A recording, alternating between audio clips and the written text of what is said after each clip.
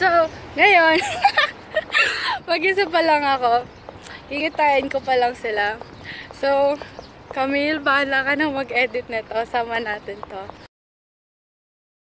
Dito po kami sa Alma Jazz mag-film. We're gonna go to a coffee shop or a restaurant. I'm not sure. Basta, doon kami magtuturo about circles. Pakita po tayo ng examples ng circles. This is a circle. This is a circle. That is a circle, char. Isa pa? Dalawa kaya yan. Tatlo na kami. Tatlo na lang. Nakarating na sila. Mali, uy, alam mo mali yung ano. Dapat pala nag-jump tayo. Jump. Kaya ano na. Ayan. 5 na kami dito. Ay, wow. Nangiinom ka, te? 5 na tayo. 0 na lang po lang. Ano nangyari sa Nico? Papunta. We're going to City Center. City Center. Anong ito-topic natin today? Hey, this is Circle! Circle! What about circles? We're going to find a circle. We're going to find the parts of a circle and we're going to measure a circle. Yes, we're gonna edit. Did you bring ruler? Wait, eto, edit mo yung mga sasabihin ko. Dapat may text sa paglabas sa screen. Ano ba yan? Okay, without further ado, let's get started. Guys, magtuturo tayo ba? Tuturo natin yung radius, yung diameter, yung area. Look, the top of what I'm drinking is circle. Wow. Wait. It's circle. Yeah. It's kind of hot here. Oh. It's kind of hot. Try my circle. Look the head. Where's the family of circle? So, ganun kasi talaga. Parang, di natin napapansin, ang dami na palang bilog sa mundo.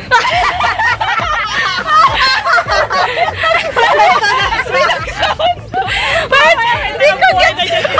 Di umano, pabilog ng pabilog ang mundo. See, circle. Over there. Even the sun is circle. Hindi ko gets ko nung funny doon. Basta madaming... Pabilog na pabilog ang mundo. Basta madaming bilog sa mundo. sa pinakadulo. Circle. Circle. And the tires of the car, they're circle. Yeah. Our score is circle.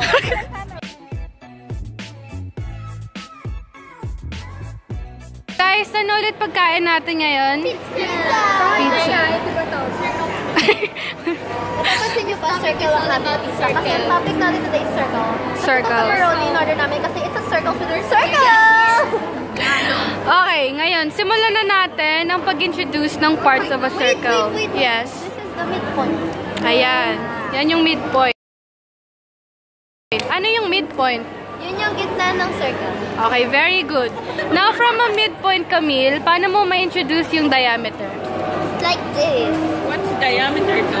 This is madaan siya sa gitna ng circle. Wala ko sa yung kahit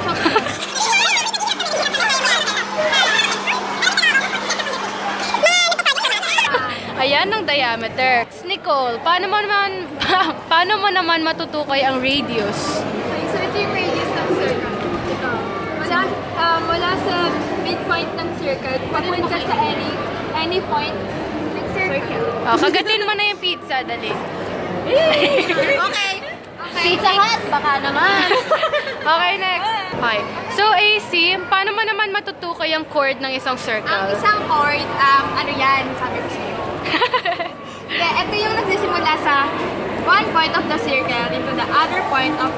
Ay, naputol. So, ganyan siya. Ito pwede dito tawagin chord. Kahit saan siya basta simula sa isa sa kasunod ng isang circle. Okay. Pero take note, ang chord pwede maging diameter, pero ang diameter hindi pwede maging chord. Tama? Yeah. Tama. Hindi pantay yung pagkakat niya. Tignan mo, may tayong niya sa gitna. Okay, next. Shaima, next question. Paano mo po matutukoy ang tangent sa isang circle? Yes? Ang tangent is yun yung nasa labas ng circle na may line. Okay, so itong straw ang nagre-represent sa tangent. Ayan, ilagay mo. Ayan, very good. Now, and, saan mo naman ituturo ang second ng isang circle? Wait. Okay. So, kanina, di ba, minention ni Camille na ito ang diameter. Yes. Ang second naman, nag-e-extend yung line niya until, hindi natin pwede lagyan ng ketchup kasi papagalitan tayo, baka ma-take pa tayo. So, yung line niya nag-e-extend from the circle. Tapos, yun mo masasabi na second. Lumalagpas siya, di ba? Yeah, lumalagpas siya sa mismong circle. So, ito, extend mo pa siya ng ganun. Okay. So, for today's lesson, okay. So, ito yung area ng isang circle. Let's take for example, nakukunin natin yung area. Ito yung area ng circle. Diameter nito is 8 centimeters. Now, yung radius, kalahati ng diameter. So, if the diameter is 8 centimeters, our radius would be 4 centimeters. Wala dito So, for example, kukunin natin yung area na itong top na to. So, let's say, ito, dinrawing ko siya. Kunyari, ang radius niya is 4 centimeters. So, isusulat mo, pi times 4 squared. Now, sa CalQ, pwede mong itatype mo lang yan. Kasi masyadong mahaba ang original pi. So, ayan. Hindi ko siya makita. Sana yung pi times 4 squared equals. Ayan. So, ang sagot is 50.27. Siyempre, i-round off mo yan kasi grade 10 na tayo. So, 2 decimal place. 50.26 centimeters. Ayan. Ang area nito supposedly. Pero hindi po exact measure yan. Example lang siya. Wow! So, that's how you calculate the area of a circle. Hi there.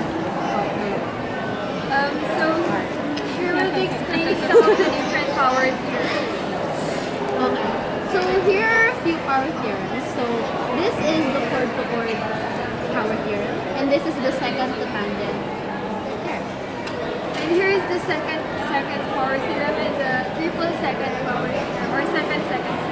So to further elaborate, we will be explaining a few of these power theorems in the next video.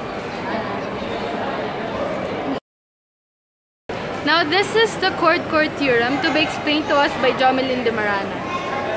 So, ito yung chord theorem. Ang pinapakita dito is, ito yung chord, dalawang chord, na pinapakitang equal yung length nilang dalawa. So, paano natin malalaman yun? Ang gagawin natin is, ita-times natin yung half ng chord na to, basta ganito. HF, ay, H pala. So, HF, this, and F times Fi is equals to EF times FE. So, ayan. I-bring down lang natin yung ano nila. Yung HF is 5. Fi is 4.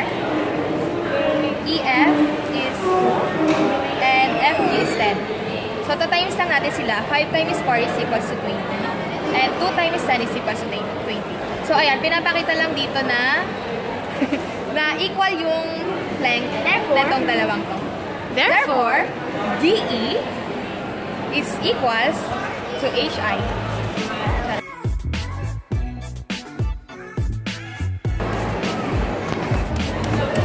Ayan.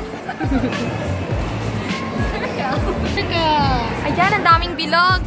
Choking. Ayan. So, nakikita nyo pa pabilog na po yung mundo. Diba? Ang daming bilog. Circle. Oh, diba? Get Trisha, go. So, smile! Hi, Mami! Ito na, magpaalam na tayo. Hello! Bye-bye! I hope you learned. Ito, bilog! Sana may natutunan kayo. Yeah. Sana naintindihan niyo pag class grades. Mainit po. Yeah. Miss, wala akong alam sa mga tinuro mo. Share ko lang, wala ako lagi sa klase. Love you, ma. Pero she tried. Yeah, I tried. Miss, yung isang anak ko nandito.